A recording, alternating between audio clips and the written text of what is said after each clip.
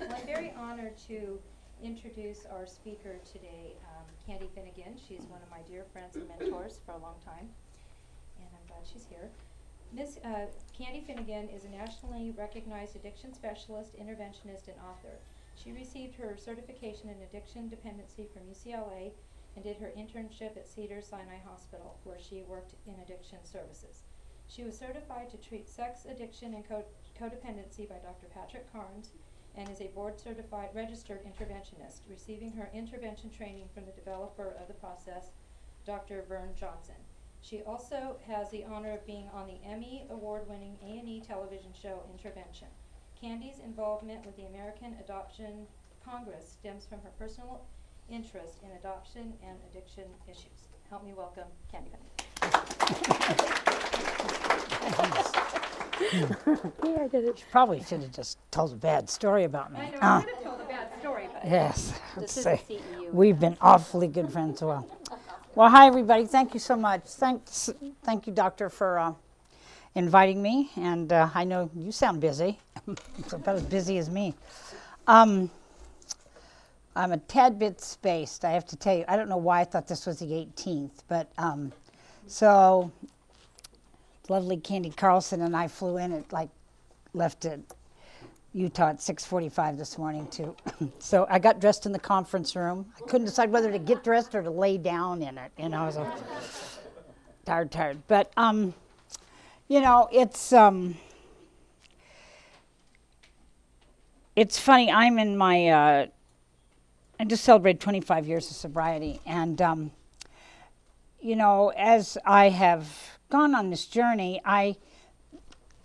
and gone to school and done whatever I was supposed to do to be able to, I guess, be recognized as an expert. There was always this little part of me that I don't think it was a dirty little secret by any means, but I felt that it separated me from everybody else just a little bit more. And I was adopted at birth. I was adopted into a very privileged family in Kansas, and always said, look what your parents got stuck with, my parents got to choose me. So, and I think that they regretted it on a lot of weekends. But you know, I was probably 12 or 13 years sober before I ever even talked about being adopted. And, you know, in a 12-step pitch, it just didn't seem like it was an important part of my story. Where the fact of it is any child that's adopted, it's kind of the beginning of the story, you know. And so I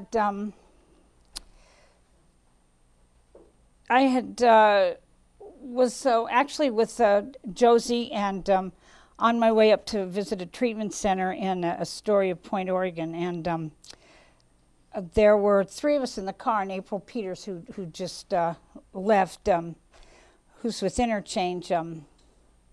She was in the car, I was in the car, and another woman was in the car, and then an MFT, who's one of my best friends. And I don't know how we got on this whole discussion, but we started talking about not belonging when we were younger, and you know, she's considerably younger than I am, like 30 years. And she said, you know, my mom was adopted. And I spent my whole life trying to mother her. And I didn't find out she was adopted until after she got killed in a car accident. She died drunk and had been abused by the first adopted family and then readopted. And she said when someone got up to speak at my mom's funeral, they said she hadn't had an easy life. And, you know, April said, well, I knew that she had untreated alcoholism and it affected all of us kids. But she said, and this woman said, she was thrown away over and over again by the foster care system, and then finally got adopted and was abused, and then sent back to the system, and then adopted again. And, you know, April had never talked about it because she felt so kind of shamed that this was her mother, you know, and of course her mother didn't know how to really mother, and that she spent her whole life trying to figure out, you know, what was kind of not ever there when it had to come to maternal affection. And she would always tell her kids, you know, nobody's going to come and get you. And I thought, how could you have not asked what that meant? But, you know, we go through life with blinders on to protect ourselves. Now, I had an intervention done by my mother-in-law, who had a black belt in Al-Anon. She was also like 6'1" and a Kelly. So, she had retired and had come to stay. My husband's from Ohio and had come to stay at our house. And the truth is, I got caught. You know, she'd say to me, "Why are you locking the bathroom door when you bathe the kids?" And I'd go, "Well, I don't want anybody to come in the house." She said, "Nobody's coming in the house, Candy." Well, I had to lock the door because I drank when I bathed my kids, and the wine was behind the toilet tank because there's cool water and it was perfect temperature. And although my son always said, "You just need to call a plumber," he'd hear that thing go up and down all the time. So in the process of having her catch me, thank God, she called my parents, asked my parents to be a part of this, and my mother and dad, well trained as they were, of course, said these words: "It's not her, it's your son." She goes, "Oh, well, we're not going to talk about him. You know, he's not taking care of the kids." So she said to me, "I'm going to give you a small amount of time. You can do whatever you want to, but if this isn't done by the end of school," the kids' school, she came at a little bit before Christmas and left after Easter, and Easter was really late that year. Way into April. And she said, by the time the kids get out of school, she said, "I want you to have not made a conscious decision to get help for yourself, but have helped yourself." And oh my God, it was like, ooh, that wasn't very much time. And I think she gave me 60 days. I really can't remember, but I think it was on the 61st day because I am an alcoholic and it's going to be my decision. And but what got my attention is that she said, "I'm going to take your kids. They're my grandkids. I don't want them raised by an alcoholic mother." My father-in-law had come from an alcoholic family. You know, the kind you hear about in stories where you come home from school and they've moved. You know, those kind. Brother went out to get a loaf of bread, never came back, you know. Went to a bar, I guess, and forgot his way home. So, you know, she knew the effects that it had. She was a social worker. She was the bailiff. She was the welfare investigator, the divorce investigator. And one of her, you know, in a small town in Ohio, Miami County, right outside between Dayton and Cincinnati, and her claim to fame was she'd set the alarm at 1 o'clock in the morning and go out to the bars and see which moms were out there drinking. And then all hell broke loose.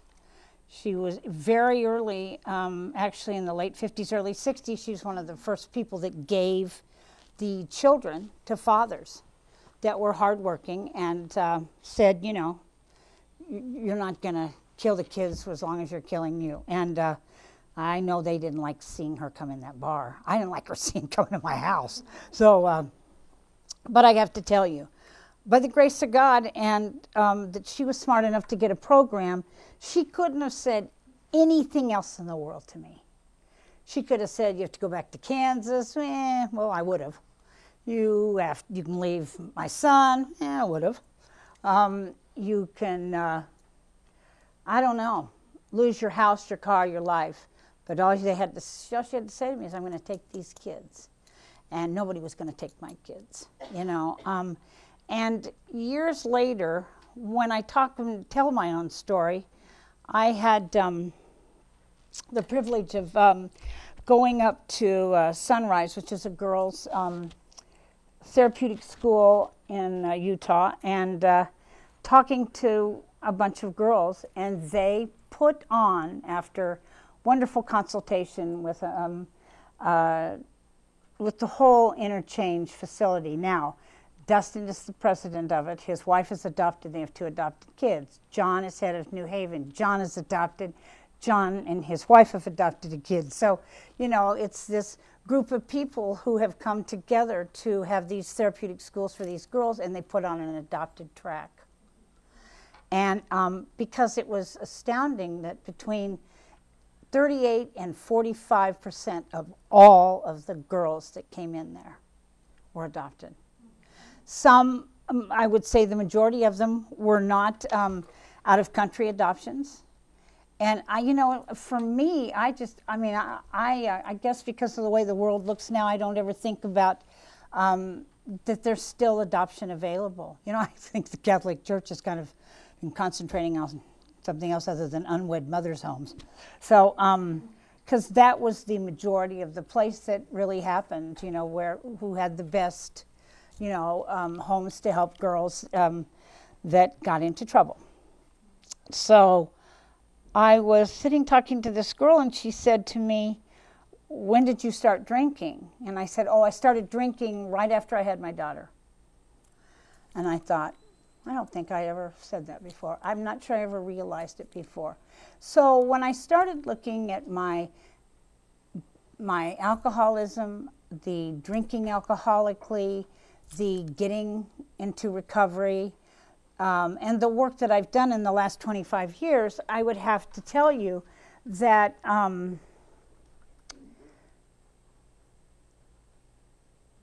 adoption and addiction are very similar in so many ways. I mean, I felt exactly, when I walked into the rooms of the 12-step and somebody said to me, "Oh, you get to pick your own family," and I went, "Aha, that's the concept." And you get to, you have a hole in your soul, and you aren't pretty enough or tall enough or whatever it is. That's what I felt like since I was a tiny girl, and I'd never had a drink. But when I came into Alcoholics Anonymous, for me, I thought that I'd always had alcoholism, which I probably have, but that perfectionism, that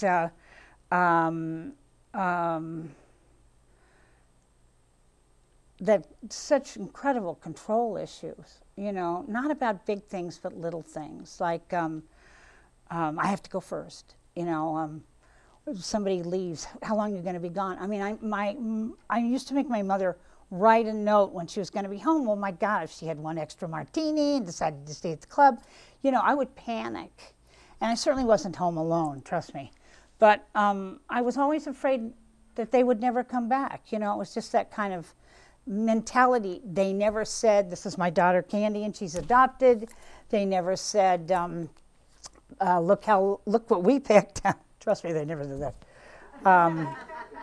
But adoption back in those days, my parents spent 7 weekends going and looking at little red-headed girls to adopt.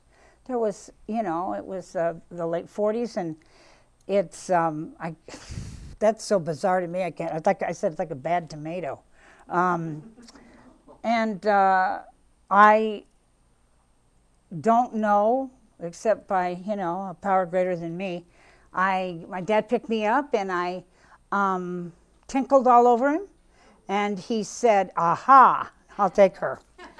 And I said, and you were pissed off at me for the rest of my life. So, you know, it's what a horrible way to try to, you know, make up. My parents had lost 2 children in 6 months. They lost a biological daughter at 7 years from pyloric polio, and and then my mother had had a stillborn. So I always felt like a replacement child, but it was never said. You know, I mean, it was all these things that I conjured up for myself. And so when I had my own children, which I wasn't big on, unfortunately, my biggest regret is that I never adopted a child. But it's like adoption before addiction, and I was doing addiction. I was doing alcohol and drugs at that point, and couldn't get the paperwork done. I mean, you know, needless to say, have them do a home visit. No, thank you. So I think that so many things in the last 3 or 4 years have come to light. And in the process of that, my adopted mother died, and I was told at a very young age, I just don't have, I just can't remember, and there wasn't anybody else in the room but the two of us, and I kept saying, I don't ever remember threatening her, but that could be my own brain. Like, if you don't like me, I'm going home, back to where you got me from. I don't think that that ever came up, but I do remember really in a very split second, my mom turning around to me and saying, Candy, you have to give up on all that. Right after we adopted you, it was always birth mother, your birth mother died. And that was it. It was never mentioned again. And I was 4 or 5. I remember talking to my dad about it. My dad would never rat on my mother. My parents were lovely people. And I have to tell you, he was so stunned when I said it to him. He went, who told you that story? I said, Mom did. He goes, oh, like, how'd that come out? It was probably because I was driving her crazy, knowing me as I do. And so right after the funeral of my mother, my cousin walked in with a piece of paper that said, give to Candy after my death, and it was dated September 25th, 1960. So between, I don't know, the early 50s and the 60s, she had put in a safety deposit box that, by the way, she paid for 50 years. I mean, this is Kansas. There are tornadoes. I mean, I thought, how do you know it's still going to be here? And my cousin handed it to me, and it was all my adoption papers. And to the best of my knowledge, she didn't die, and her name was Finnigan. Thought that was, once you're Irish, you're always Irish. These Kellys are up here. It was so eerie for me to see. I have never gone to find my birth mother. Listen, the mother that I had and the mother that I am, I've had enough. I thought, of course, my daughter's in her early 30s and is becoming a nurse, and she's going, oh, we have to know genetically what's wrong with this and every disease we have. And I said, I'm 63 years old. Whatever the hell's the matter with me is the matter with me. I don't want to blame anybody else, and I'm not going to go looking for it. So if you want to do it when I'm dead, go right ahead. She goes, but they'll be dead. And I said, they might be dead now. It isn't that I have to be so honest with you. I just don't have the curiosity. And I want to know where you got your shoes, but I don't necessarily want to know where I came from. I just think that God has blessed me in so many ways, and I am such a happy woman, and it could either be fabulous or it could be horrible. And, after you've been in recovery as long as I have, I really like the middle. I used to like all that, but I just thought, life is good. Why? My daughter always says, we'll get together and we'll just put it in the computer the day you were born, and now we know you. And I go, no, we're not. I'm shocked she hasn't done it. I said, they'll all probably be on Facebook. Just what I want to do. Oh, I just found out I was adopted, and this is where I'm from, and so 700 Finnigans come up, I thought, nah, I don't want to do that today. But I got involved with the Association of Adoption Congress, and the reason it's called Congress is that there's still 7 states that do not have open adoptions, and one of them is Kansas. So I'm so grateful. I don't ever want it to pass. And my daughter will be down there in 20 minutes. But, it's that type of situation where when I went to this Congress 2 years ago, I was the first person that ever talked about addiction. And 85%, the 85% figure of if adopted at birth or within 2 years, there's an 85% chance they're going to have an addiction or an affliction that that they have to control. And we all know about controlling addiction, so that didn't work. So I started kind of getting involved with it, and you know, we're all into, you know, a lot of the neurosciences and the brains, and you know, if you aren't coddled by your biological mother, you have a much more of a fight and flight. I mean, it goes so way on out that I never wanted to even know about it, that that everybody else is incredibly interested in, and I am too, just because, you know, 45% of all women that give up male babies, and they're between the ages of 15 and 19, have secondary infertility and never have another child. Now, is this information that I ever thought that I needed, or that I even never thought was out there? Absolutely not. But when I got into this Congress and started looking at it, all the birth mothers were over here pissed and in a bar. All the adopted mothers were over here pissed because the other kids wanted to know who their birth mothers were.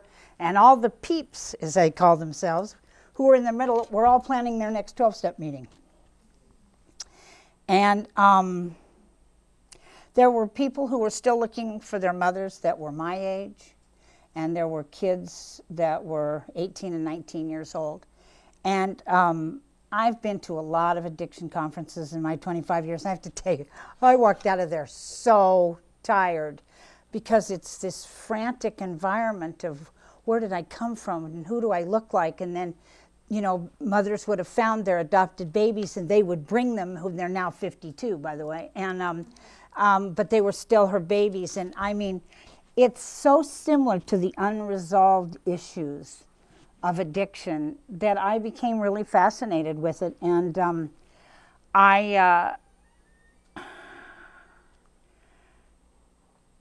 I went online, I guess in the spring, and pulled up a lot of the treatment center people in this room. And there's anything on any intake one that says, were you adopted or did you ever come through foster care? Now, I'm not saying that we don't find this information out in the treatment world, because when you start saying, so genetically, do you have heart things, high blood pressure, and diabetes, usually the first thing you hear is, I don't know, I'm adopted.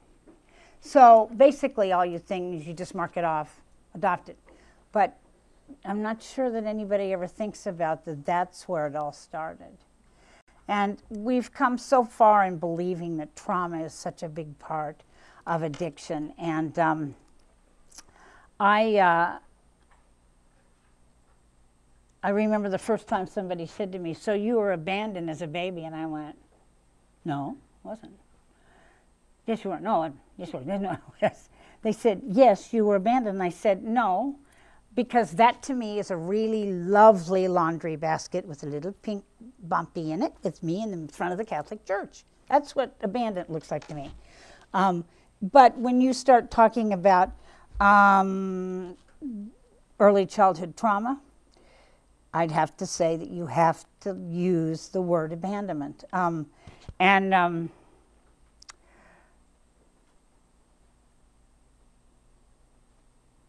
I think that for an adopted person, you have such a responsibility to these people who saved you from living a life in an orphanage, kind of like Annie. That show so bothered me. The sun will come out tomorrow. You know, I mean, it's like. And you know, I have to be honest with you, I didn't tell my kids that I was adopted because I thought they would love my husband's family more than mine. And there we go with the mother-in-law again, had a fit. And she got my kids Cabbage Patch dolls and wrote to the Cabbage Patch Company. Now this is a broad. Said, look, I've got these grandkids and they don't know their mother, you know, could you add adoption papers into those things? And they did.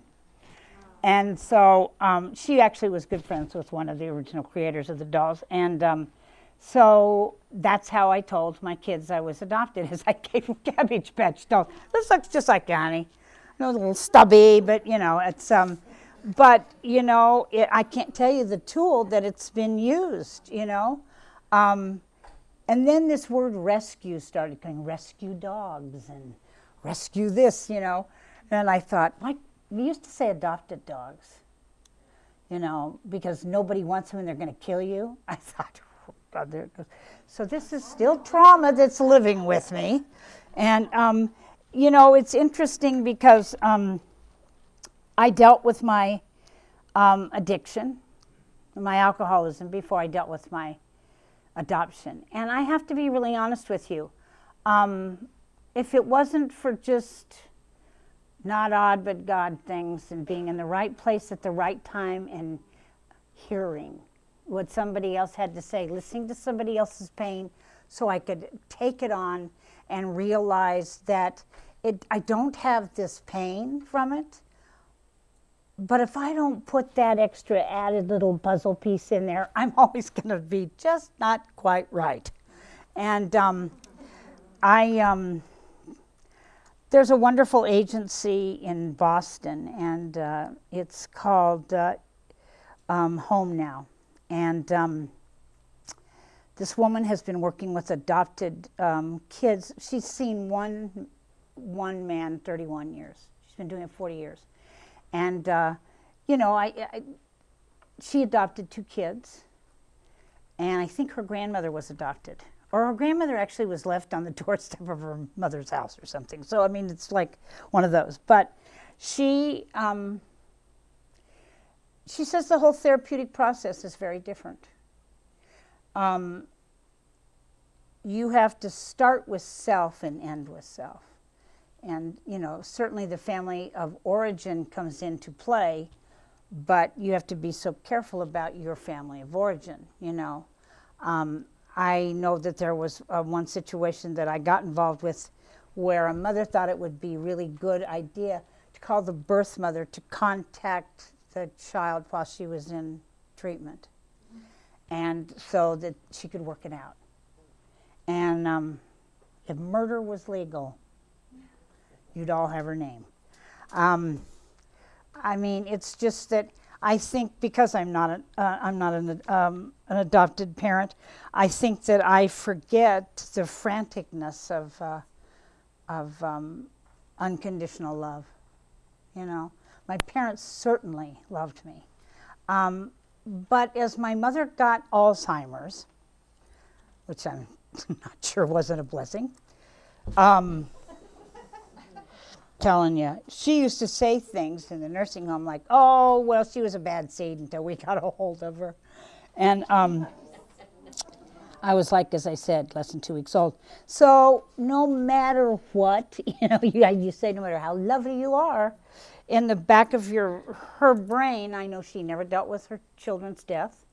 I know that she felt like that it was so much more worthy to save somebody else's child because she couldn't save her own. Now, these are all my psychological evaluations of this, but, you know, as I've thought about it a lot, my mother and dad were so righteous. Then they had me. And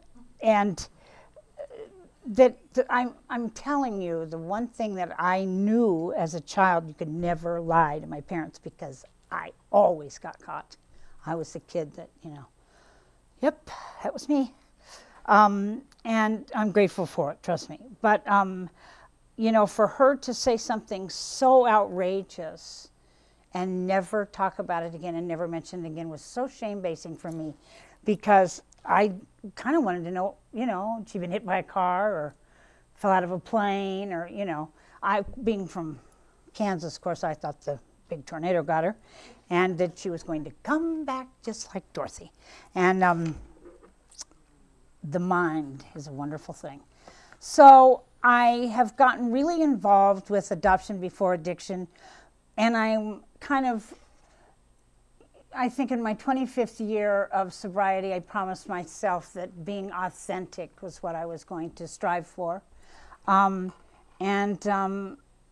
I've strived to be the best person that I was intended to be, the mom, the wife, the friend, the interventionist, whatever I've been blessed to do. But the one thing that I promised myself is that I would make everybody astutely aware that we are people like everybody else, but we have little teeny different needs. And those needs, more than anything, just need to be that you are going to be okay, and you are okay. Not everybody has the same wonderful story I do. Particularly if there's been a lot of people that have gone through the foster programs. They are truly throwaway kids. And I met a wonderful psychiatrist, his name is Dr. Sophie, and he is also an addiction doctor, and he got involved in addiction because of all of these foster kids. He just couldn't figure out why they all turned to alcohol and drugs, no matter what. They could be straight-A students.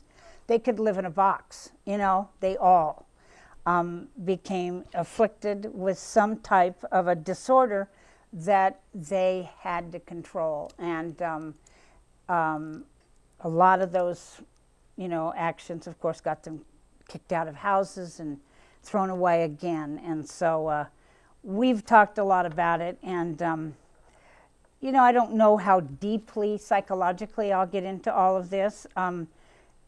The attachment disorder, the detachment disorder. But I just think it's really important for everybody who's in treatment to think seriously about that there is a population that come into your treatment or come into your world, whether you're a therapist or even an interventionist, that you don't make that a priority with them. Is that it isn't necessarily that they're special, but they feel differently. And it's interesting because there's been six of the TV shows that I've done that the kids were adopted. And none of them at the beginning and the middle and the end of the show were going to go to treatment. And I pulled out the adoption card. And this one boy who was from India, who I'll never forget, and he was this family's trophy. They claimed they picked him up off the streets of Calcutta. Please, you don't just go around like, I'll take him home, put him in a bag. I mean, it was like that's the story he got. And that his mother was a heroin addict. I want to tell you something. His mother wasn't a heroin addict. His mother was a beggar and very, very poor and couldn't feed the 6 kids. He was one of the last ones, and a Christian organization came by and said, we can get a wonderful family. He wasn't out crawling on the streets at 2, which is all the story that he'd been given his whole life. And he was a heroin addict because it's the only way he wanted to know how he could relate to his mother. And he wanted to know if he got to be a really bad heroin addict, would his family throw him away? And they did. And he's not sober today. And what I'm just telling you because I hate these people.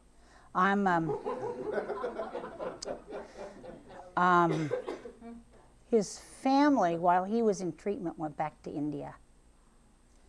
He's never been there. He'd never had curry. He'd never been to an Indian restaurant because they thought it would be recall for him. He was 2. He wasn't eating curry. I said he was eating dirt off the sidewalk. Didn't have a nice curry chicken dinner, so they just never allowed him to have his own answers, and they were so furious with me when I brought up the adoption card in the middle of this intervention. I mean, it was like it didn't have anything to do with it, And he said, really, you were adopted? And I said, yeah. And he goes, who adopted you? And I said, these people that raised me. And he said, how did you get adopted? And I said, just like you, they came and chose me, and I went home with them. And he said, do you look like them? And I said, I mean, if you're Irish, you're Irish, you know, but, you know, this was a platinum blonde, tow-headed, blue-eyed family who adopted an Indian child. And, you know, the first thing that ever anybody said is, where'd you get him? You know, oh, we swept him off the streets of Calcutta. And I've stayed in touch with him on and off, and his family will absolutely not give him up. You know, he's their excuse for being wonderful Christian people and wonderful, lovely people, and look what they've done, and he runs away and they go back and get him because he has no place else to go. And I said to him, why don't you get a little can and go out on the street and start, you know, begging and saying, you know, collecting money to get back to India to meet your mother. And because they would never allow him to go back there. And he laughed and he said, because I'm afraid of people. I could never ask him for anything. I was actually being funny, and he took it as a joke. So, you know, the treatment center that he went to, I don't think that they could deal in any fact with his adoption because we don't have any set way to deal with it. You know, we're all just now coming into all this PTSD and all the trauma and the early childhood drama and the drama with the trauma. And, you know, I think of him so often because I would so love for him to have another opportunity to go through treatment on a different level and not have it be about drugs, have it be about him. And we'll see. He's above ground and breathing still, so that's the good news. So anyway, that's my story. That's how I got involved with it.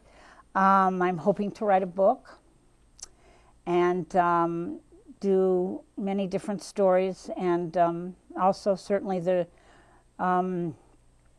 neuro part of this is so important to understand, and the cognitive part of it, and the emotional part of it. And, you know, it's not going to be for everybody, but we in the field, I truly feel that we so many times miss the littlest things because we get busy, we get full, we get involved, and we're focusing on the alcohol and drugs or the dual diagnosis. I mean, that's where it all starts with us, you know. And I hope that all of you that work at treatment centers or our therapists will go home and add a little line at the bottom of your sheet that says, I was at one point was going to say, do you have a secret you'd like to tell me? But I thought that one, I wouldn't tell you a secret. You know, have you ever been through, have you ever been through foster care, or are you adopted? And then honor that the first day they go in so that they know that they're not different. You know, truthfully, it's why I felt so compassionate and compelled when I got to 12-step, because we all had the same thing. I wasn't just this, you know. And I grew up with a lot of adopted kids. I really did. And all of us are addicts and alcoholics. And out of the 11 that I knew, there's 3 of us left. All the rest of them died of this disease. And 2 of them of suicide. And these were supposed to be well-adjusted, well-cared for, you know, middle to upper class families that I think were too afraid to talk about something as important as where did you come from, you know. And so we talk so much about this being a genetic, you know, condition and all of that, and I believe that it is. I don't know if my biological mother was an alcoholic or an addict, and at this point, one more time, it doesn't matter because I am, and it saved my life, and it's also given me the ability to share my life with a lot of people and to keep continually learning, you know, learning about myself and learning about other people who suffer. So Where are you, Jonesy? Thanks for asking me to come. I'm so grateful. And I'll take any questions you want. Does anybody have any questions for Candy? We still have a few minutes. Yeah. On your show, how is it that after years of your show being on, that these people who are being intervened seem to think that there's just a documentary on their drug use going on? I just delivered a small 20-year-old alcoholic who was a big alcoholic and a small child last night, and she's been watching the show since I think she was 13 or 14. It doesn't look like the same show. I mean, you know, it just doesn't look like it the way it's edited.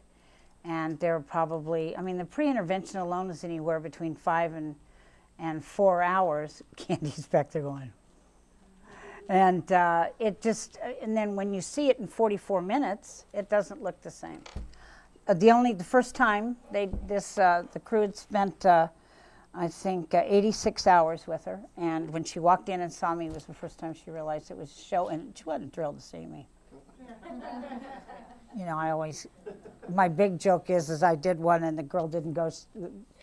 We ended up having to do it on the street, and she called me a effing old bitch. And I went up to her and, you know, I said, "Don't you ever call me old." And I said, "The rest of it, I'll buy." Because, you know, it's,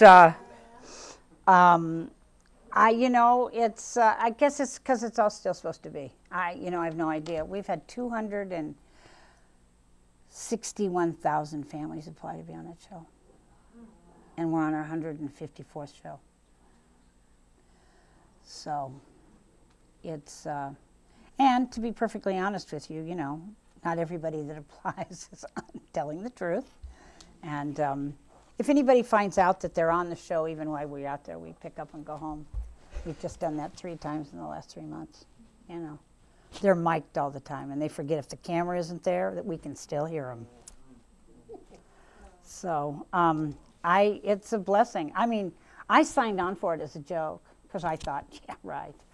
My mother-in-law caught me in the bathroom drinking. You know, I wasn't going to let, you know, a camera crew in to watch me lie. Come on, are you kidding me?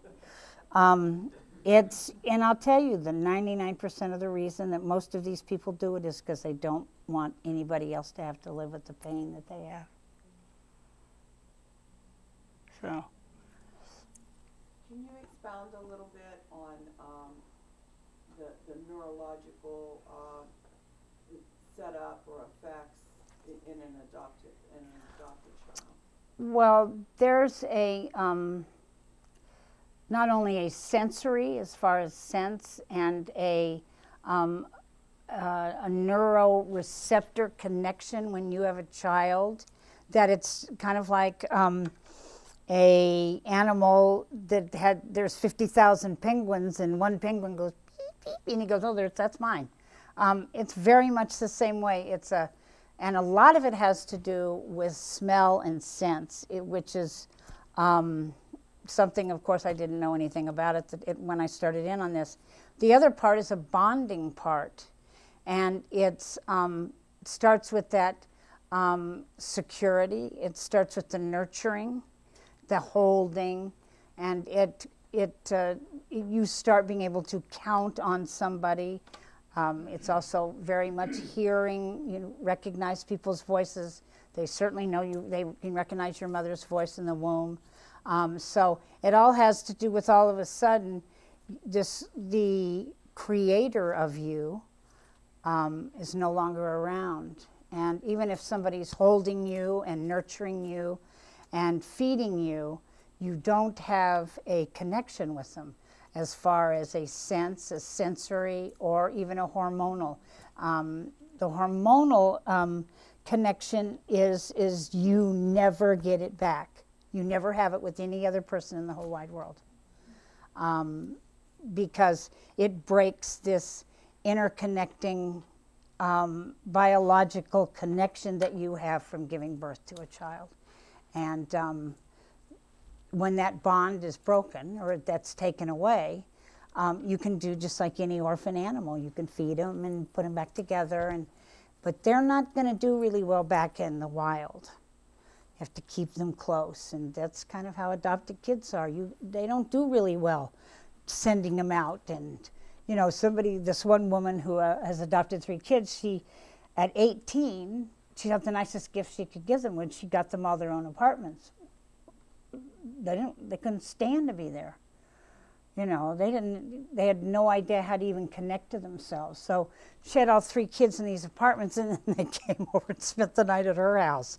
And she went over there, I think, probably a lot. So, but it's a biochemical thing that, just like as I said, with no matter how many animals you have out in the forest that are the same, that smell, that sound, you can always identify, you know, your child. And it's exactly the same way with humans. It's just a lot more sensory and biological than I thought it was, you know. Hi, Candy. Thank you for all that. I didn't realize you were into the adoption thing. I was adopted. Of course you are. Out of New York. New York is one of those states that will never release any information. You're right. I will never know anything about my adopted parents. I know very, very little, just what my dad can remember. But my now ex-wife and I adopted, and we're there in an open adoption. We're there when he was born. And I have to say that the moment he crowned, I couldn't imagine loving anything that much. And I couldn't, and to this day, and he's now 14, I can't imagine loving him any less, or any more, I'm sorry, as if he were my own blood. And But you were present for that initial right, bonding. Our bond is just, it feels biological. It runs very, very, very deep. Perhaps I'm more bonded to him as a result of that than he is to me. But we have a lot of closeness, as he does with his, you know, my now. Does your son know you're adopted? Oh yeah, sure. And so that's like, he and I have that kind of, we're like, you know, father and son, but we're also brothers in adoption as well. So it's actually really neat, and Great. I felt like, you know, the circle's kind of been completed by that. But the How bonding fortunate thing is you very, are. very interesting, what you brought up, because in my own case, you know, growing up, you know, you and I are close to the same age, and back when I was a child, there was a real stigma attached to it. I mean, a real stigma attached to being adopted, and I really felt like an outsider, which I believe, you know, contributed a lot to my feelings of isolation and alienation, which ultimately, you know. Well, led to it's the my same alcoholism. exact. So you're a recovering alcoholic. Oh, hey. Now, so First edition. when you were 5 years when you were 5 years old, and you just talked about the isolation, the Right. difference, the shame, all of that. All the That's where it alienation. first started. Yeah, absolutely. Even before you ever took a drink. And then when I came into 12-step, the first thing I heard was, oh, that was alcoholic thinking, when I had to realize it was, for me, it was the adoptive process of thinking that swiftly moved into the other. We've come a long ways now.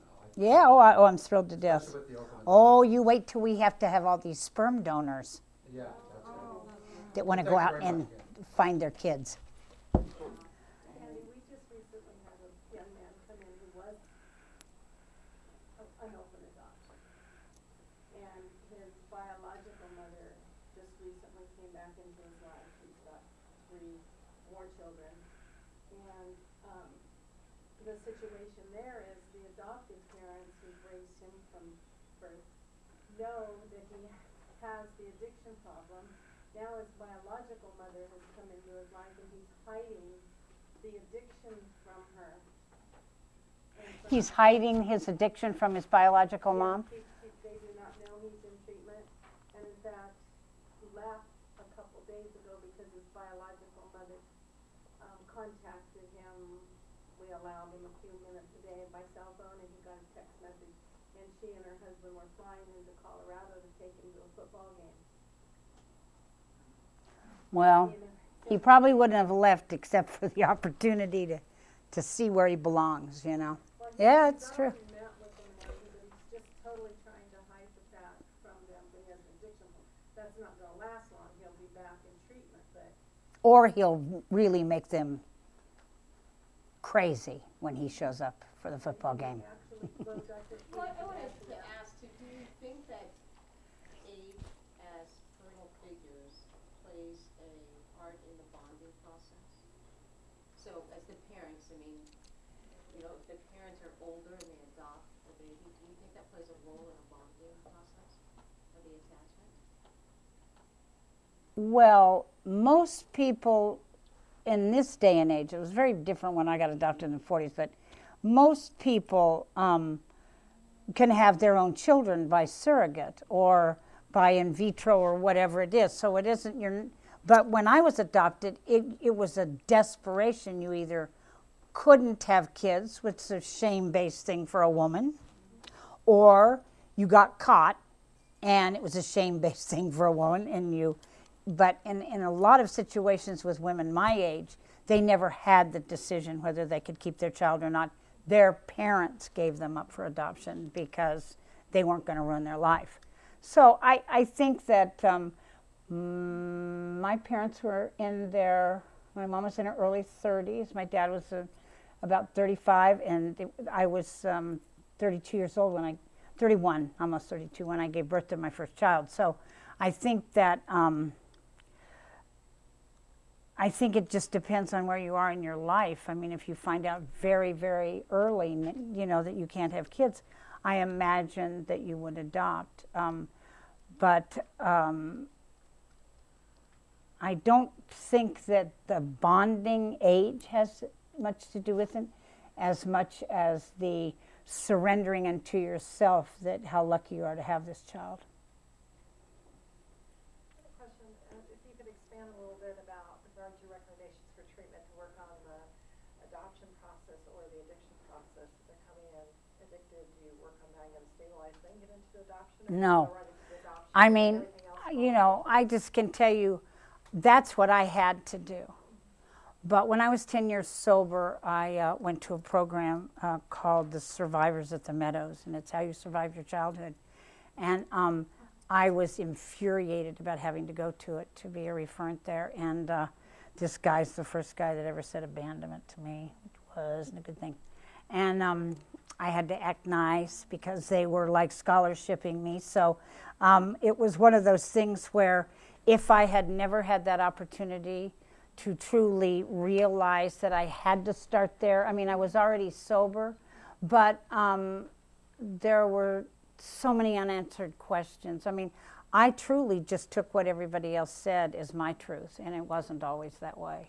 You know, there wasn't any alcoholism in my adoptive parents, and so there was a lot more shame involved in it for me. And you know, I always thought, well, you know, that's probably why they gave her up. You know, it was that kind of, but that so much of that is in the child. I mean, I think you certainly have to. It's no different than having a dual diagnosis. You treat, you know, the bipolar. You know, it's the horse before the cart. I think that you will miss an opportunity to have them have a full life if you don't do it at the same time. You know, and I think a lot of it is trauma. So I think you can maybe start with that. You know, it doesn't have anything to do with shame or blame. It has to do with the what's the best therapy to make you the happiest. You know. I was just curious as far as going on the idea of recovery, 12-step programs, adoption.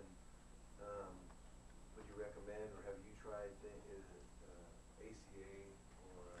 No, because I don't know if my my birth mother was an alcoholic.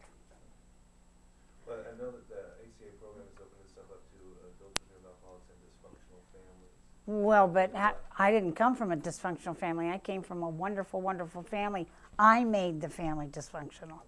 So I can't go and start complaining about them when it was me, you know. What kind of? There actually are 12-step programs that have to do with adoption and 12-step.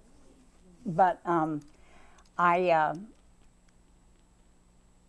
I just got to be a drunk. I just, you know, that same thing about, you know, am I going to be the wife of a musician? Am I going to be going to my, I mean, I could find a million different programs to go to, and probably could certainly stand all of them. But you know, when I'm candy alcoholic, I'm at my best. So I'm going to be candy alcoholic adopted, and then I'm going to be old, and then I'm going to be, So it's, but I would think if you were a younger person, it would be wonderful to be with some other people who, had the same thing going on you did. But that's what I'm talking about, getting it helpfully done in treatment instead of having to go out and have your whole fifth step be about these people, that But open adoptions are very, very different. They're very different. And I've seen some of them that are miraculous, and I've seen some of them that were nightmares.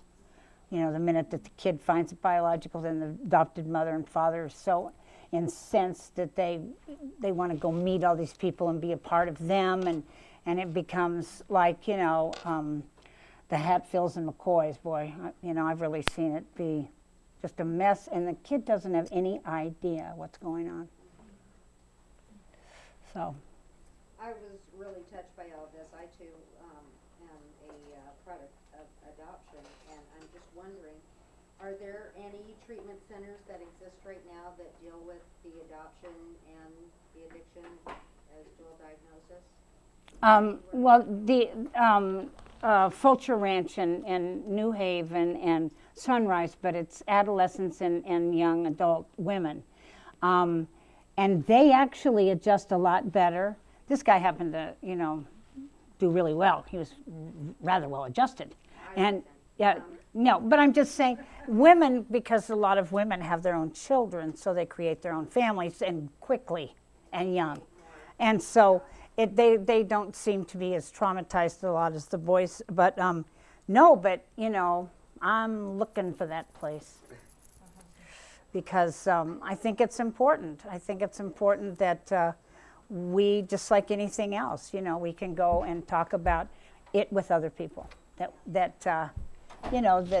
feel the same way we do. I mean, that's the magical thing about 12-step. And then on top of it, now there are adoption support groups, wonderful ones that I know of, and all of that are a part of AAC is what it's called, Association of Adoption Congress, and you can go on there, and I'm telling you, they are busy, busy, busy people, and they have support groups for all different levels of adoption. Thank you very much. Thank you, Josie.